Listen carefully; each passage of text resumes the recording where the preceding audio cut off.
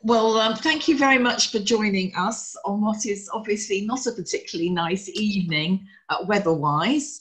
I think we're going to miss the brunt of Storm Christoph. I love where they get these names from, but nevertheless, I'm sure you're aware it's been pretty grim here all day, just pouring with rain. So as soon as I put my first slide up, I'm taken back to my summer, because I don't know about you, I found the first lockdown almost bearable because, you know, I was enjoying pottering around my garden. And as I worked so hard lecturing and guiding, it was initially quite a welcomed respite. I think I'm well over that now. So this particular talk on the Arts and Crafts Garden is very focused on Surrey. I'm sure, in fact, that many of you will know quite a few of the gardens that you're going to see.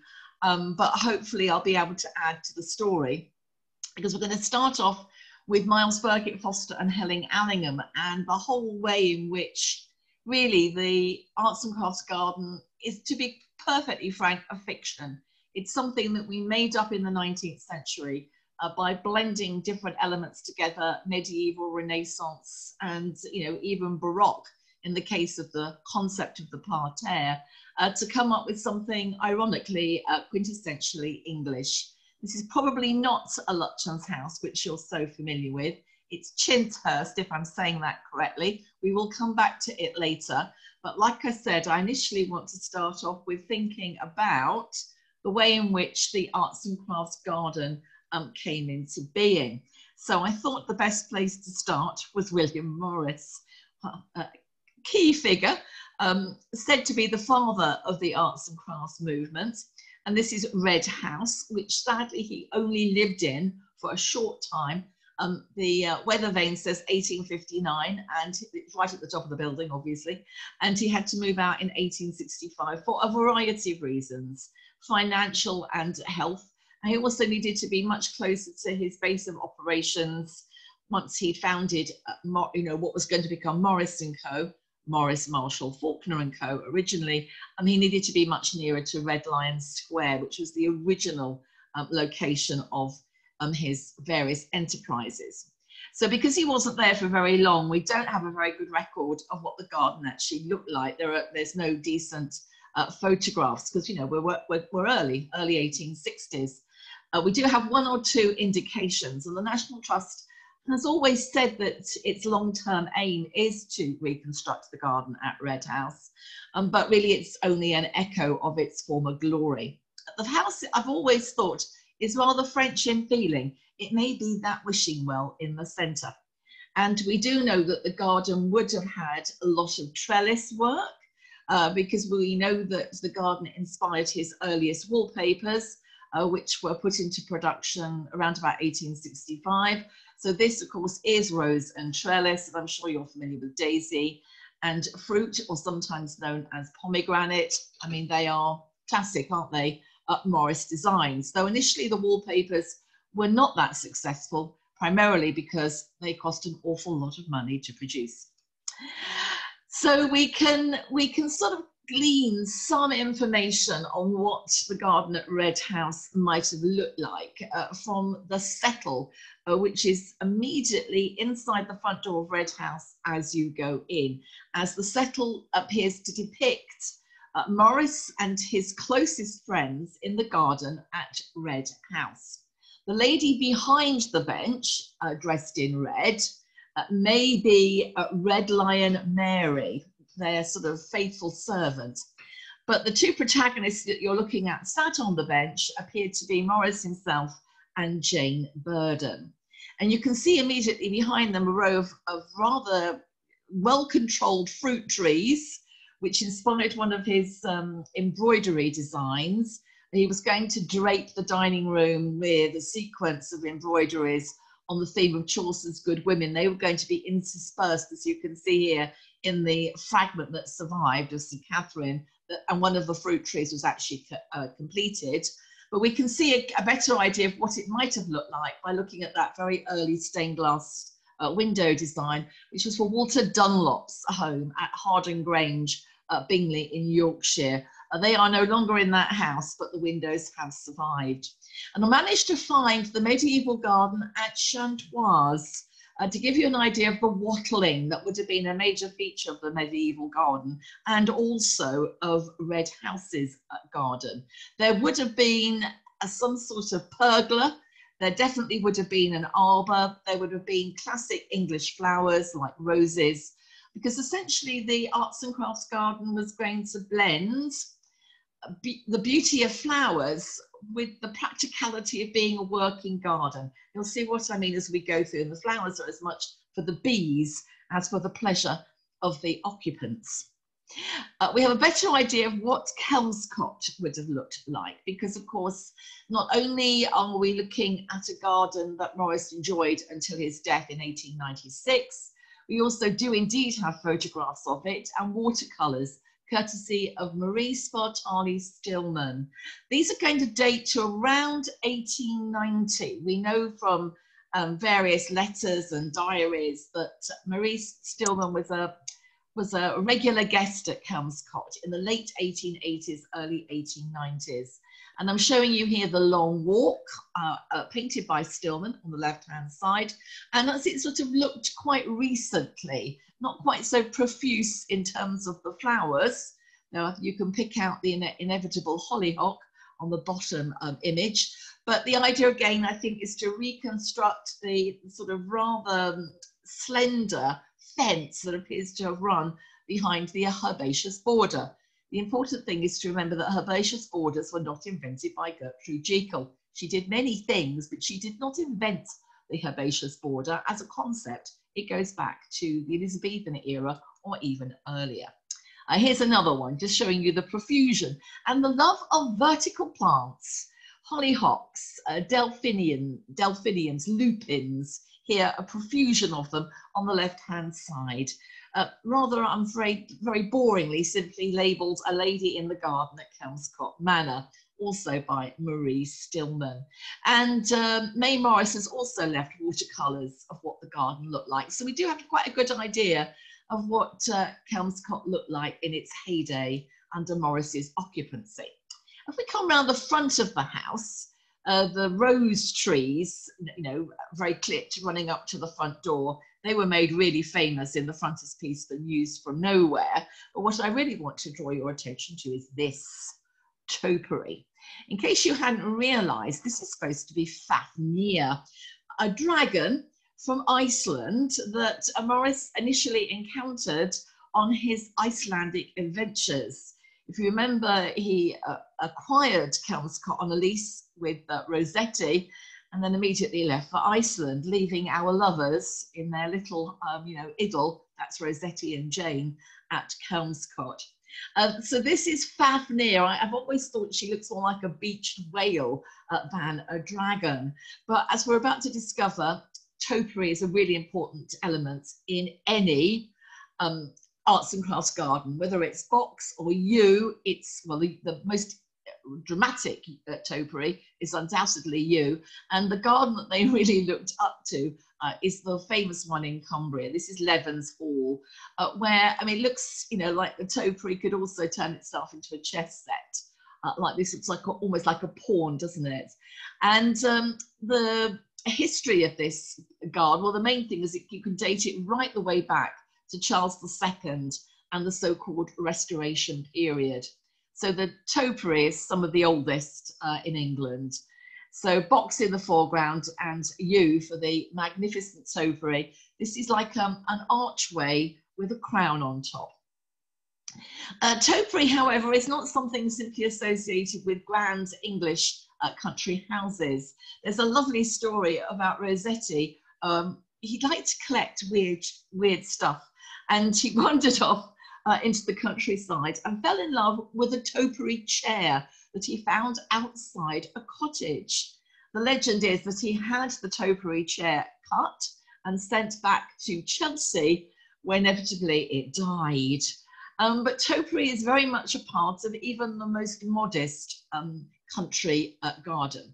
So here we are at Whitley. This is Miles Burkitt Foster, where he's going to build his dream home, as you'll see in a minute. He was a Quaker in terms of his origins, and the family originally came from Yorkshire, but he makes his name really painting the home counties. He never wanted his cottages to be restored. He wanted them to look like this one, and dishabille. I love the way that the roof, the rippling of the roof, and the sort of everything slightly lopsided.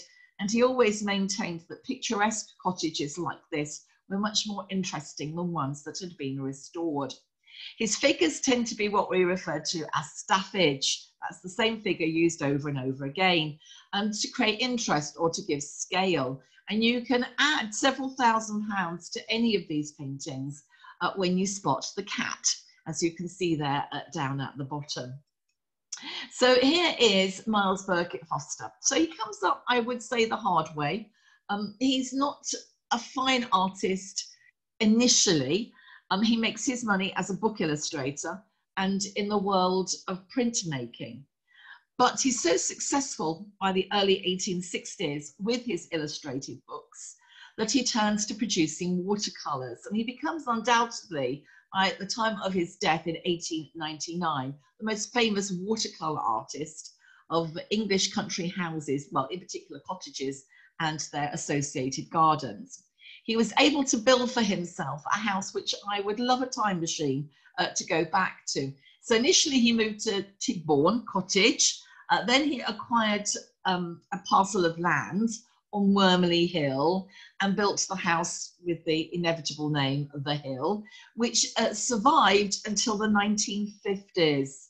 And it's one of the great losses, I think, because it had the most spectacular William Morris interior. Burne-Jones paintings of St. George and the dragon, there's a whole sequence of them. Over mantles, the famous tiles on themes derived from Sleeping Beauty and Beauty and the Beast. So, you know, if I had a time machine, it would be undoubtedly to go back and to see The Hill in all its glory.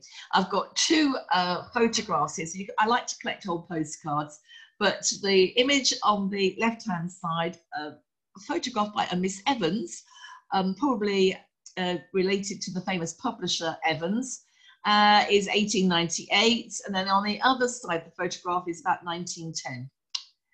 Okay, so this is how he made his reputation, through these illustrated books. So Pictures of English Landscape, 1862.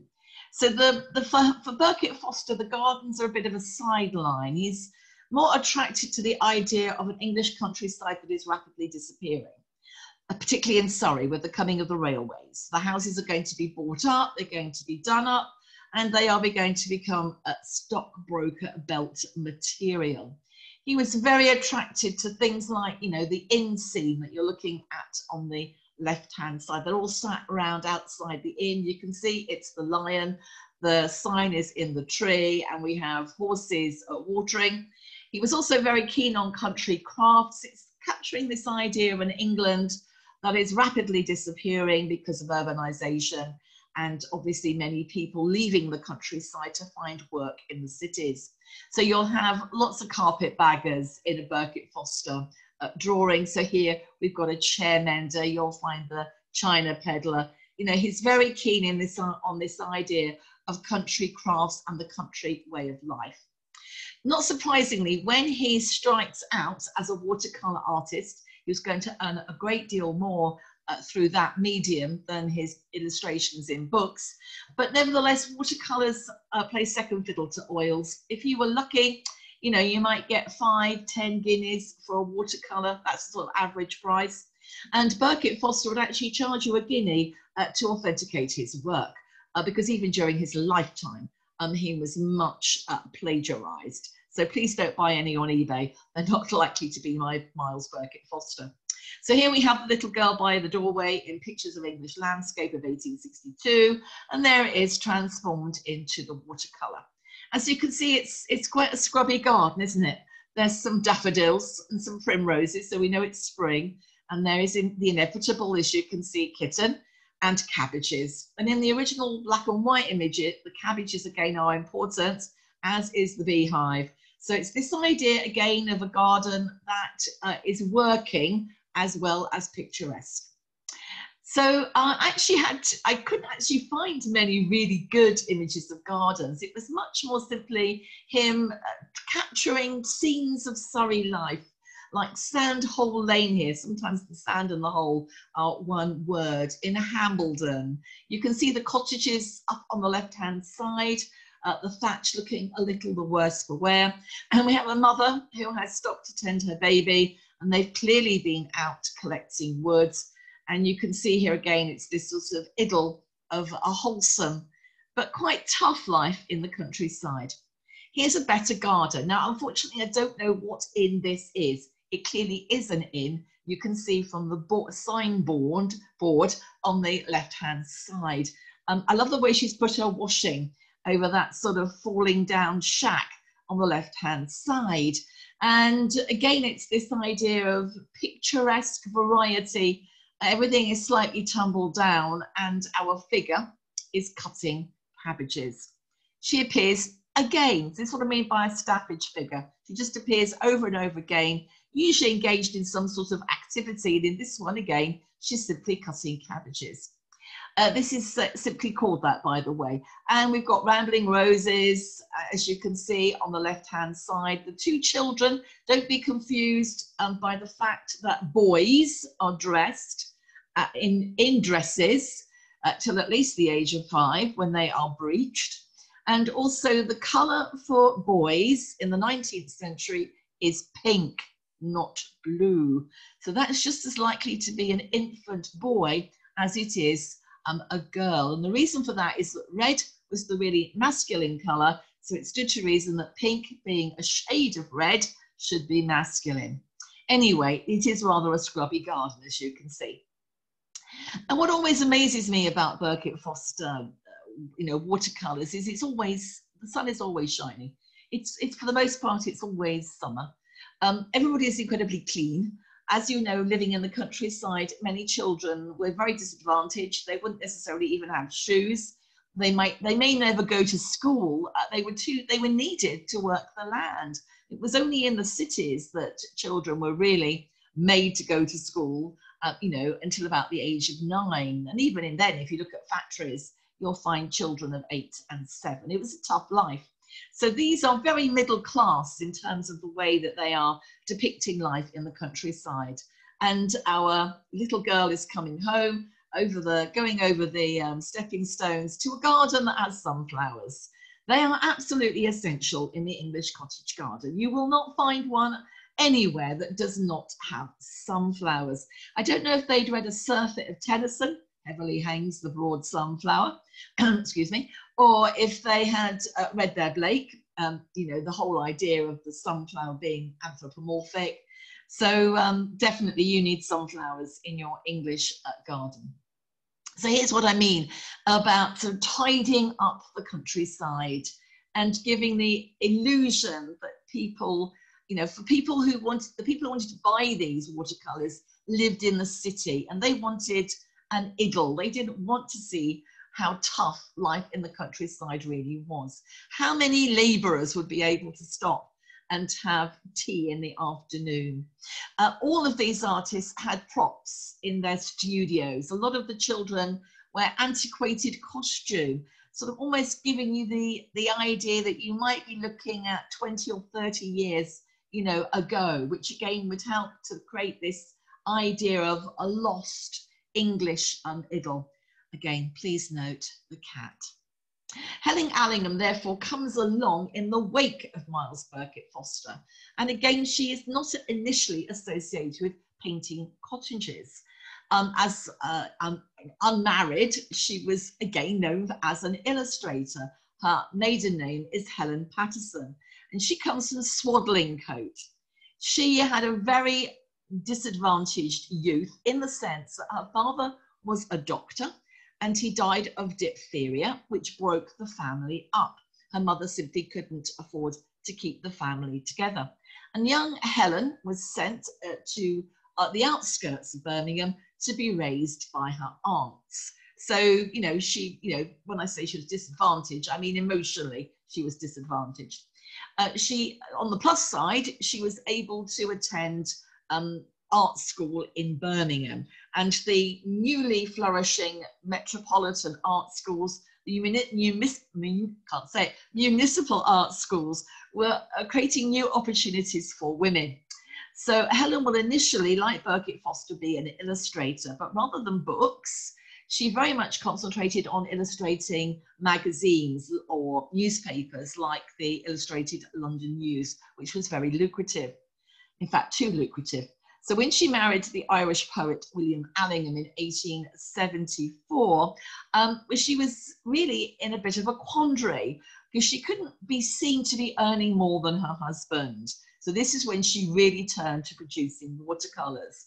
The cottages will become much more prominent in her paintings because her Irish poet husband, William Allingham, was very much in the arts and crafts milieu, a great friend of Tennyson, as you'll see in a minute. One of the reasons why they moved to Sandhill is because of they want to live near Alfred Tennyson. But also Allingham is very involved with William Morris's Society for the Protection of Ancient Buildings. And whereas Morris was able to wage a war against the restorers of cathedrals, it was much harder to wage a war against the despoilers of Surrey cottages, which were literally being ruined. And so Helen's images have become very important because many of the cottages that she delineated over and over again, to be honest, in the immediate area of Sandhill, are no longer with us, or if they are, they have been radically changed.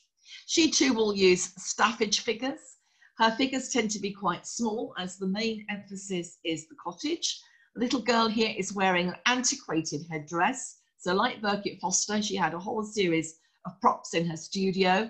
As the leaded windows were being ripped out, she had to keep a set of those to reinsert them into her paintings. And she would have had things like bird cages as well, which would have added to the picturesque quality of her images. So the photographs show you a young Helen, an older Helen. She was widowed, I'm afraid, for far too long, and William Allingham down the bottom. So they start to travel in fact, Helen Allingham was traveling into Surrey even before she married, when she was still under her maiden name, Helen Patterson. The Allinghams themselves, well, they definitely prefer going to the area around Hazelmere for their holidays. Here she is delineating the White Horse Shear at Surrey. The watercolour dates to 1878, and this hasn't changed too much, to be quite honest. You could recognise most of those elements if you went to Shear today. She moved into a modern house. She didn't move into something that needed doing up. And she lived, or they lived, with her growing family. There are 3 children altogether, who you will see as staffage figures, and they will live at Sandhill between 1881 and 1888 when they moved back into London because of William Allingham's failing health. Long after he dies, she will carry on producing watercolours, but they will be closer to her London home. She will travel to Pinner or to the Weald, Kent and Sussex. And one gets the impression that, she can only really return to Surrey as a weekend painter rather than being there full time.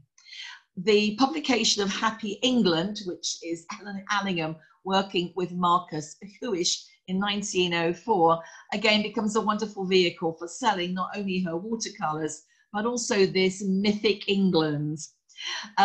William Graham Robertson will move into Sandhill when he, as the next tenant, when she moves, she and her family move out. And you can see it's in a sort of Queen Anne style, can't you? With very obvious tile hanging. I've never seen it. It's cut off by lots of foliage from the main road. So one of the reasons that they want to move to this neck of the woods is, well, there are already a lot of artists in Surrey. It all starts really with Henry Cole. He moves out to Surrey and builds a house. His house is then acquired by George Eliot, the famous novelist. Then Lord Tennyson acquires the Aldworth estate, which is Blackdown. He will eventually leave this for the Isle of Wight, because too many tourists come in search of him whilst he's living in Surrey. According to, again, a lovely bit of anecdotal mythology, they were very close, the Allinghams, with Lord Alfred Tennyson, and evidently he took Helen for a walk on the estate and showed her this rather lovely cottage near Blackdown, which she painted on numerous occasions. And Vine Cottage, which is indeed covered in vines on the left-hand side, was also on the Aldworth estate. That was changing hands the last time I looked, but I don't know what's happened to it. So Sandhill is very near Wickley, which, as you know, is sort of like almost an entire National Trust property now. The village is beautiful, well, preserved in aspic almost. We can have an argument, not an argument, we can have a discussion about the difficulties of preserving the character and fabric of the village, and yet it still has to be a living, working entity.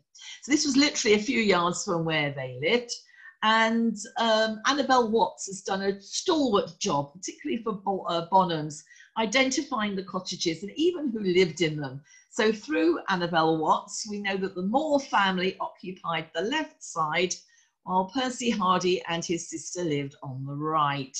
Again, you can see how small the figure is. It really is there just to give you an idea of the size of the house. This one is a cottage at Gray's Wood, which was really a hamlet. I think there was a tap room, not my expression, but a Victorian one, a tap room and a few cottages. It really was a hamlet. It wasn't clearly not, you know, up to the status of a village. But we know that this was one of her earlier watercolours because it was owned by the publisher George Bell by 1884. And, you know, this is the world that Helen moved in. It was a literary world more than anything else. Please note the kitten and the sunflowers on the left-hand side, and that everything is rather ramshackled. So a lot of the cottages remain rather anonymous. Here, peeking over the hedge, you can see, yes, the lupins and the sunflowers in an old Surrey cottage. Again, this has been identified as being near Oxted, and again, it pops up in several of Helen's paintings. Please note the little dovecot or ducat in the background. Again, Annabel Watts clearly got a good eye for spotting the cottages. Chiddingfold was particularly popular with many artists. So this is simply entitled A Cottage at Chiddingfold.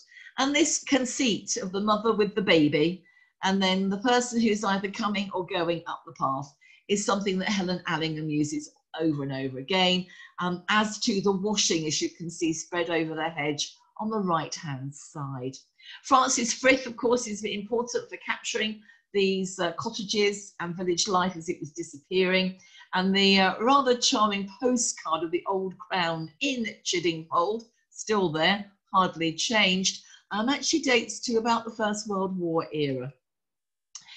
This is Pook Hill, Chiddingfold, and actually I think operates as a B&B, but I wanted to include it because this pretty much has, well, it's cleaned up, but it hasn't been too badly altered. I wanted to remind you about some of the very obvious Surrey features, particularly the tile hanging, little scallop-shaped ones and rectangular ones. Pan tiles, of course, are associated with Tunbridge Wells. But the tile hanging is such a quintessential Surrey motif, what we know in the trade as the vernacular, building in local materials and in a local style. Valewood Farm could not be called a cottage, could it? It's really what would be best described as a yeoman farmhouse, a really splendid legacy of the medieval era. The black and white photograph down the bottom is from Country Life and dates to the 1930s. They obviously rented a load of doves to go on the roof, and I love the geese waddling. And I managed to find this more recent photograph on the internet. So Valewood Farm, again, has been spared the worst of the doer-uppers. Here it is, as it appears, in one of Helen Allingham's most famous watercolours. And hopefully you can see the profusion of flowers. Yes, lupins, hollyhock and sunflowers. And by the time you get to the sort of later 1880s, 1890s, she starts to paint many more gardens. You can actually relatively easily identify a lot of the flowers. This one is simply entitled Near Hambledon. This is Gerald, and the baby in pink is Harry. These were her two favourite sons. She had a daughter called Evie, who I'm afraid she was a little bit cruel to, because Evie was a little bit of a slow learner. Helen put all of her eggs, I'm afraid, into the basket of her sons. She doted on them. Evie, by comparison, I think, had rather a tough time. So this cottage was very again close to Sandhill. Literally was evidently in the field at the bottom of her garden, so within easy hailing distance. You can see here what I mean about picking out the flowers. You can definitely see some violets or pansies. There's some red hot pokers on the left-hand side, some lilies and some irises. And the same flowers can be picked up here in what might be the same house, but from a different view. But I love the fact this is simply called a gardener in a cottage garden. But importantly, look at those cabbages. It's to remind you that this was still a garden where the flowers are there for the bees, and it has to sustain the occupants as well as looking beautiful. That might be Evie holding Harry. As I said, well, we know it was a very difficult relationship between Helen Allingham and her daughter Evie.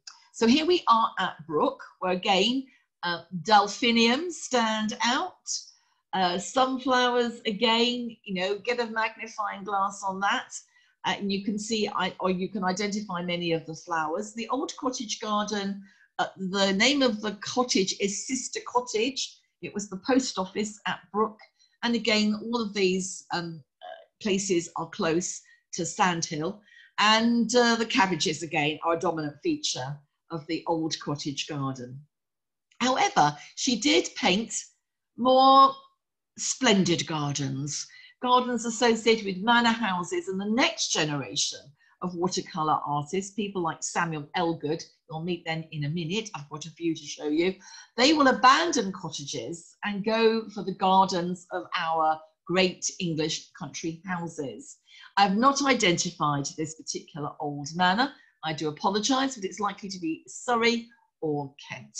I do like the lilies on the left-hand side, and we appear to have a pre-Raphaelite lady wandering through the garden.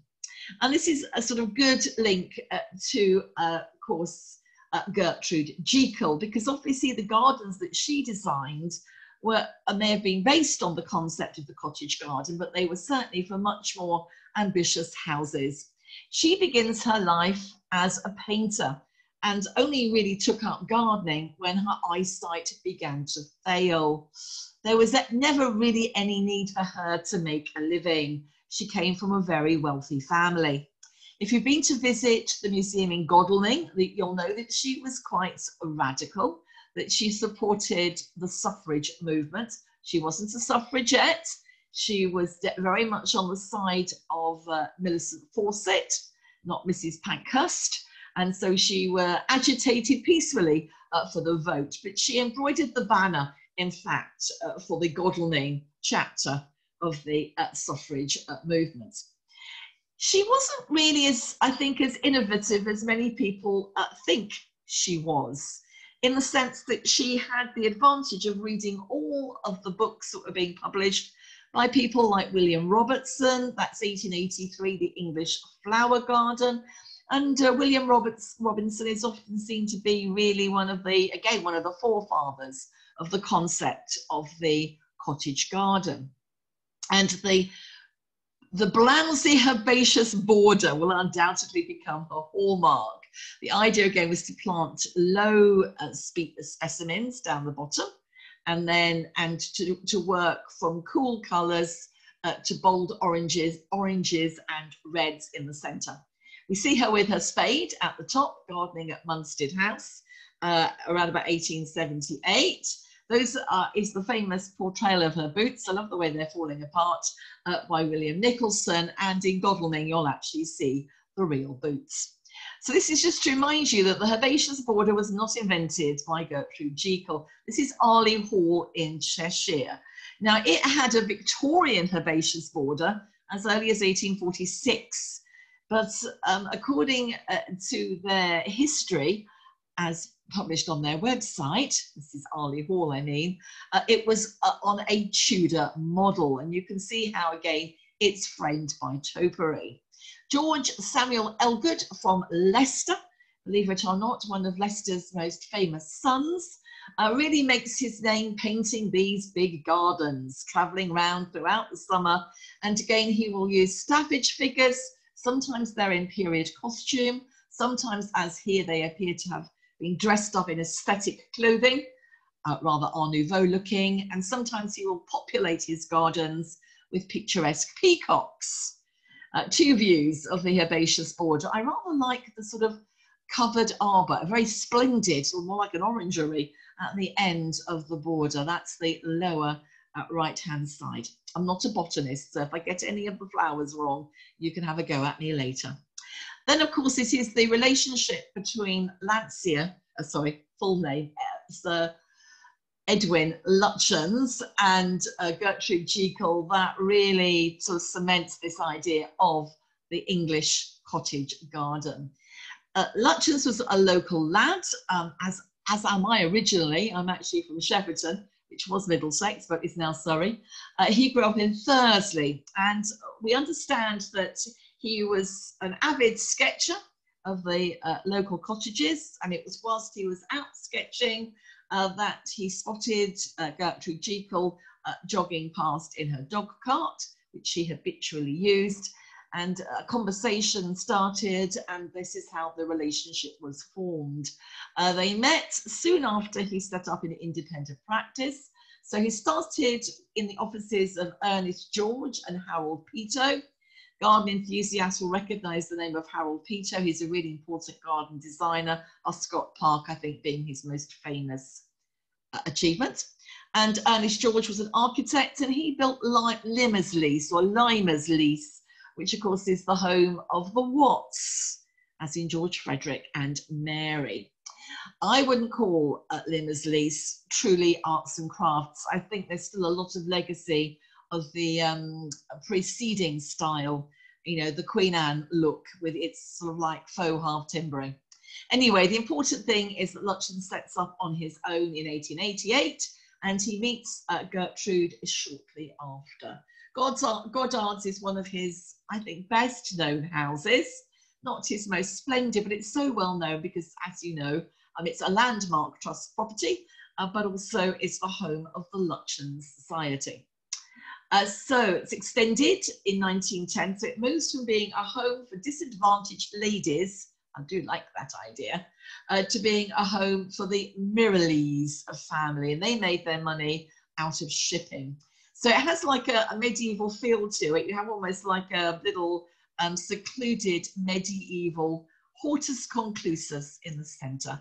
And by the way, in any Lutyens Jekyll garden, you must have a sundial. So my two paintings of them. I love the top one because he looks like Captain Mannering, doesn't he? I'm sorry.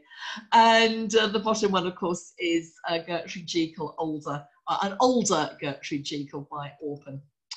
And this is a slightly better view, because I think the idea of this garden, you can see it better even here, was that when it was a home, a summer home for disadvantaged ladies who were coming here to sort of as respite, you can sort of imagine them coming out of the communal dining area, which is immediately behind you, with all of the little lattice windows. You can imagine them coming out and just sitting around the garden, you know, after lunch or in the evening, and just enjoying the general ambience. Love that. So here's Chinthurst, I do hope I'm pronouncing that correctly, which is near Wannish in the Surrey Hills. This may not be so familiar to you. I certainly didn't know much about it until it recently came on the market. So it was built, as you can see, between 1893 and 1895 on a rather precipitous site, which gives you magnificent views out over the Surrey Hills. This is one of his, if not his first, one of his earliest collaborations with Gertrude Jekyll, and it was built for a local woman, a wonderful name, Amelia Guthrie. Unfortunately, Amelia didn't actually stay there for very long.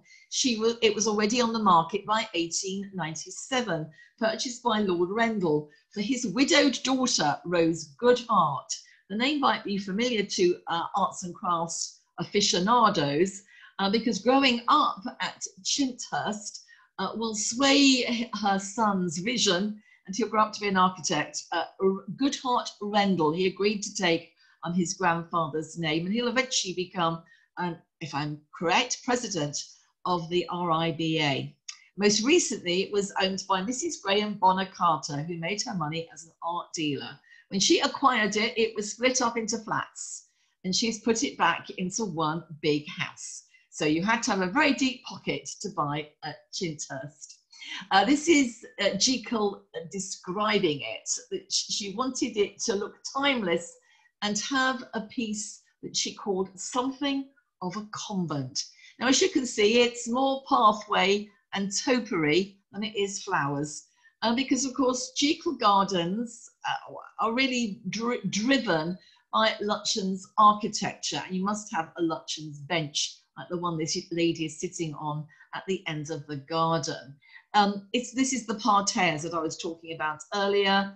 You know, you can relate them to Baroque parterres, but the obvious derivation of those medieval wattles that created boxes that you put flowers in, but now the boxes are created using little short box hedges. Hatchlands also therefore has a Jekyll garden, because this was also acquired by Stuart Rendell, who will become Lord Rendell.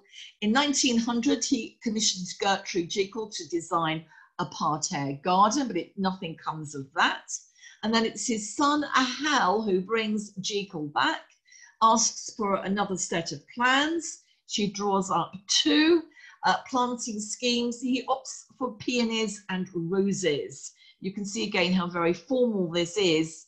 There's always a sculpture or a sundial in the centre and a series of boxes. So here's another view of it. I think the Trust is hoping to eventually restore this back to peonies and roses. So she will obviously commission her own home from Lutyens. So this is Munstead Wood. And I've always been rather impressed by the fact that she never married, she never had children, but she didn't understand the concept of downsizing at all. There is a special accommodation made for the owls. They had like a nesting area created for them in the roof. And again, rather like Helen Allingham, what will make her really famous are the books. So some English gardens published in 1904. It uses local Bargate stone. It's that lovely golden colour, as you can see. I'm just admitting somebody who's arrived a bit late to the party. So here, I've always fancied the gardener's cottage. So of course, one of the reasons why English arts and crafts gardens are hard to maintain is they take a lot of work. So this was the cottage built by Lutyens for her head gardener, who was Swiss in terms of his origins. Not quite sure how you pronounce his name, but I'll give it a go. Zumbach. Okay, 1898. I love the cat slide roof. They come from Dorset, and they are called that because literally cats slide down them. And they come about because people put additions onto their cottages, and the roofs just get carried on over the addition, and you end up with these amazing low hanging, you know, eaves. You can see some tile hanging in the background as well. And Lutyens half timbering is always functional. It's not like between the wars when people glued it onto the front of their building, you know, like swathes of suburbia. So the crux shape that you've got here, it's like a Y, very distinctive technique for building with, you know, in timber, but building in timber that is weight bearing and constructional. It's not just there to look pretty. And as you move around Munstead, as you know, each facade is different. This is also a key ingredient of the arts and crafts idiom. So we're looking here at a contemporary watercolour. You can see it hasn't changed very much. It has a Lutyens bench, a profusion of lilies on the right-hand side. And this is concealing the tank garden, as it's called, which I have borrowed because I have not been to visit Munstead for years. It's easier to get into now because Annabelle Watts, I think, is in charge of the garden. And but you have to go in a group of less, well, 15 or ideally less. That's the maximum number that Annabelle is prepared to cope with. I'm afraid it's got netting over the water because of the goldfish and the local herons. But here's a slightly more charming view of the tank garden. And I wanted to include this because this is the back door to Jekyll's flower room, to remind you that she saw the garden again as a working entity. She would cut the flowers and they would be sold at markets. And this would, you know, create something, I won't say cottage industry, but certainly brought work to, you know, the locals who had to cut the flowers and get them to market.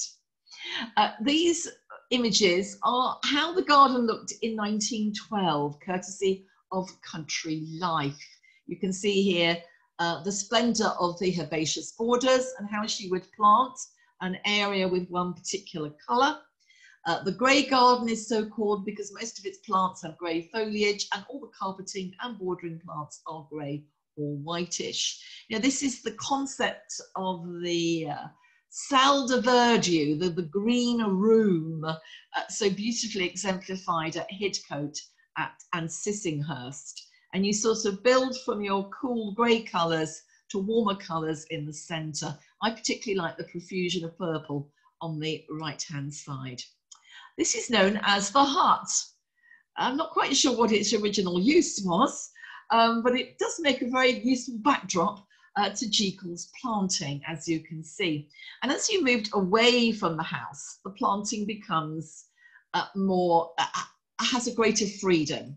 And we do have some very obvious elements, like there was a pergola, there was a nut walk. I'll show you what I mean in a minute. I've got a sort of plan of it. This actually I photographed at an exhibition of Jekyll's gardens. It's not by her, it's by Henry Moon. But it was on show at, I'm trying to remember the name of the garden. But the important thing is it's showing you here the way in which she carefully planned the colours of her garden, the silvery foliage at the base and the tall blue flowers at the back. And it was on show at Hestercombe, which you'll see in a minute. So here's the sort of thing I mean. The verticality, I think, is really important. You've got campanula, you've got delphiniums, you've got hollyhocks, you've got lupins, and then you have lower plants, you know, at the foot of the border. And the border is very deep, and you would often have to put stepping stones in. Otherwise, you would never be able to get to the back of the border to maintain it. This is the south border at Munstead, where all the colours are, as you can see, hot, moving to the red hot pokers that she's so favoured in the centre. And here's Helen Allingham committing to posterity a mixed Jekyll border. And that, I think, is the gate looking into the kitchen garden area. This is by Thomas Hunn, again, another Edwardian watercolour artist who really made his money painting these much bigger gardens. So the pansy garden here. And then this idea of a nut walk. Now the nut walk I'm actually showing you is Nancy Lancaster's. I have a bit of a thing about Nancy Lancaster and the way that she developed the English country style and also the English country garden. Hazley Court, Oxfordshire was her last home. And she developed a nut walk there. And you can see on my rather nicely inscribed photograph at the top where some of these features were. There's the tank garden immediately behind the house. The nut walk took you down to the pergola and the herbaceous border. And then you had the south terrace and the west lawn, which was more open. Then there was the kitchen garden, which was beyond the spring and the summer garden, I understand. And that also took you out into more wild woodland. So as you moved away from the house, it became increasingly informal. Next door is an even more resplendent house, which I've never had the privilege of seeing. This is Orchards. Lutyens working for William and Julia Chase. And again, my photograph of it here is from Country Life. Particular feature here was the Dutch garden, artfully being posed, I think, by one of their children, where you get this wonderful sort of herringbone pattern in the brickwork, the inevitable kitten. And this again is a Country Life photograph of what is described as the Dutch garden at Orchards. The Dutch garden seems to be distinguished by large pots, as well as lots of lavender. So here is one of my favourite gardens, in fact, probably the best, Lutyens Jekyll garden. This is Hestercombe. So this is known as the Dutch garden, and you can see again the silvery foliage leading back to these big pots. I love the big pots. I'm a big pot gardener myself. Hestercombe has, of course, the Great or Grand Plat. The house is nothing to write home to mother about. It was briefly ruined by the Somerset Fire Brigade, but it has the most wonderful 18th century garden, as well as the Lutyens Jekyll addition. Now there's a pergola to die for, and you really do need to have a pergola in an arts and crafts garden. You also need to have, if you're going to have a classic Lutyens garden, a rill. These are magnificent. They lie to either side of the Grand Plat at Hestercombe, and they were designed for planting big lilies, in fact. You can see what they're supposed to look like in the distance, with lots of foliage around these things that look rather like donuts. And this, closer to home, Cuckfield, West Sussex, Lee Manor, which was altered for the Chance family of Orchards fame. There wasn't enough of them to have the house at Busbridge. They had to have a second one, and this is a genuine, in fact, late 15th, early 16th century house, which Lutyens did up, and includes, of course, the rill in the foreground. So a lot of houses were done up. It all depends what you think of the doing up, how successful it was and how sensitive it was in terms of respecting the fabric of the original building. Some of the houses that were done up were quite modest. They would knock 2 or 3 into one, workers' cottages. Others were magnificent farmhouses like this one. So Osbrook's farm at Capel seems to have got an upgrade. It's now known as Osbrook's Manor House, and was restored by another really famous arts and crafts architect, Detmar Blow. Don't you love that name? Comes from Swindon, did a lot of work in the Cotswolds, was an architect of modern houses, but was also very well known for restoring them. So on the bottom left-hand side is a watercolour of Osbrook's Farm Capel by Herbert Drain of 1885. And the photograph shows you what it looked like at about the same time, or Edwardian era.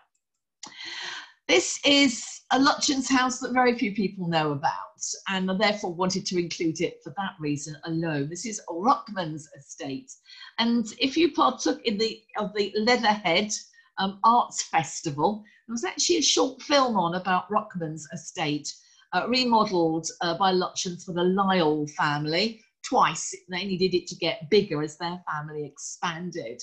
And you can see the Jekyll style garden to either side, the big herbaceous border, and also not quite a pergola, but the roses are sort of rambling round that rather attractive wooden structure. So I'm going to end with 2 gardens that I got to know very well in the summer of 2019. One of them was Van at Hambledon, which was the home of William Douglas Carow. And he also was a very well-known Edwardian arts and crafts architect, but he was also, like Detmar Blow, a very sensitive restorer. You see him in the top left-hand side. This is the official entrance to the house. If you look carefully on the porch, sort of banged in like nails, you have the date of the house and, in fact, Carow's initials. The garden in 2019 was in profusion, as you can see. I really do love hydrangeas. There's one on the right hand side, and this is the other side of, this is really when the garden starts. This is technically the back of it, but you sort of, you can hardly tell where the boxes and the borders end and the pathways start. It was a particularly good summer, if you remember. And so we have a lot of sort of Lutyen style brick pathways cutting up the borders, the inevitable topiary. So we're looking the other way now, this is now behind me, and we're looking out over the garden. And I'm moving you around it. The wing that sticks out here on the right-hand side is said to be one of the older sections of the house. This is not a new build, it's another restoration. We've now moved around to the other side. And again, I've never been 100% certain exactly what Caro did on this side in terms of extending those windows that run the whole way along the facade. There is Mary Caro, who I only had the privilege of meeting that summer, 2019, twice. I'm sure you know that very sadly she died of COVID in April, and we all really miss her. She was one of those classic English grand dames in the nicest possible way, but you really could feel that she ran the empire. And she has been lovingly looking after Van since the demise of her father-in-law. Anyway, some more views of the garden. Look at the tile hanging, that's lovely. And the pergola is to die for, with a big border to either side. It has a roughness to it, as you can see from the way the narrow bar stone is constructed. And we're looking down here towards the lake. These flowers to either side here are acanthus. I tried to grow those in my garden as well, but I didn't really do very well. Here's the pond at the end of the pergola. And looking back at it, it has a really lovely little section which is covered, rather like a sort of loggia, where, yes, you guessed it, we were having tea and biscuits. One should always enjoy oneself in the English country garden. There are quite a few interesting features as you go round, like the one on the left-hand side, that have been specially made for the garden. However, the bit that I like is the rill, but it's not a naked rill of the type at Hestercombe. This again is resplendent. You can just about make out the water. I'm standing in the middle trying to get a good photograph of it, and you can see the yews. You know, it's not perfect. You know, it's not National Trust, or rather like it. There's a Deschabelet element to it. And here's a side view of what looks to be a border, doesn't it? But the rill is actually running down the centre. What to do with your railway sleepers? But what I really like here are the topiary armchairs in the background, where Mary used all the bottles of champagne and wine that they drank during the summer to make a basis here for her benches. This is something that I aspire to. And looking the other way, again, you've got the big borders, you've got the yew hedges, and you have an eye catcher at the ends. Inevitably, the eye catcher here, in what appears to be rather like a topiary arbour, is a rather lovely Lutyens bench with some nice Nile lilies in pots to either side. And that is a good link to one of my last two gardens. This is Upton Gray. My link here, of course, is the arbour and the Lutyens bench, and I'm at the bottom of the garden here with the tennis court behind me. The manor house at Upton Grays is just outside Surrey. I apologise, it's in Hampshire. Don't be put off by me saying it's near Basingstoke, but it is. And this is restored by Ernest Newton, who our arts and crafts aficionados know, as he created Buller's Wood for the Sanderson family, which has a magnificent Morris & Co. interior. The garden has been recently restored by Rosamond Wallinger. You can buy the books, you can read up on what has been the love of her life, the garden, getting it back. And it is a bit like Hestercombe. It has a Grand Plat, it's sunken, as you can see. What really interests me about Upton Gray is who acquires it and who has the building restored by Ernest Newton and the garden designed. It's Charles Home, better known to you as the man behind the studio, the publisher of Old English Country Cottages, amongst many other books. He looks quite a raconteur, doesn't he, with his cigarette? And then there's an illustration, the original watercolour, for one of the country cottages in the Old English Country Cottages publication. And his book, which he edited, The Gardens of England, again Edwardian. Most of the really important books about the cottages and the gardens date to the Edwardian era. So here is the garden. These blasted tourists all over it. Look at that, admiring the. You know, I think it's Barstone again. It's certainly local. These very distinctive beds, which are then filled with tall plants in the centre. There's an acanthus over there. Again, they've done better than I ever have. And that's my husband up there taking a photograph of me.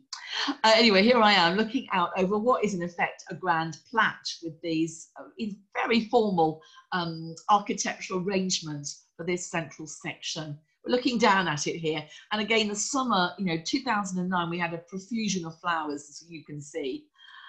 And so if you really want to get into it, Rosamond Wallinger, there's lots of photographs of the before and the after of the garden, the uphill struggle that she's had to bring it back.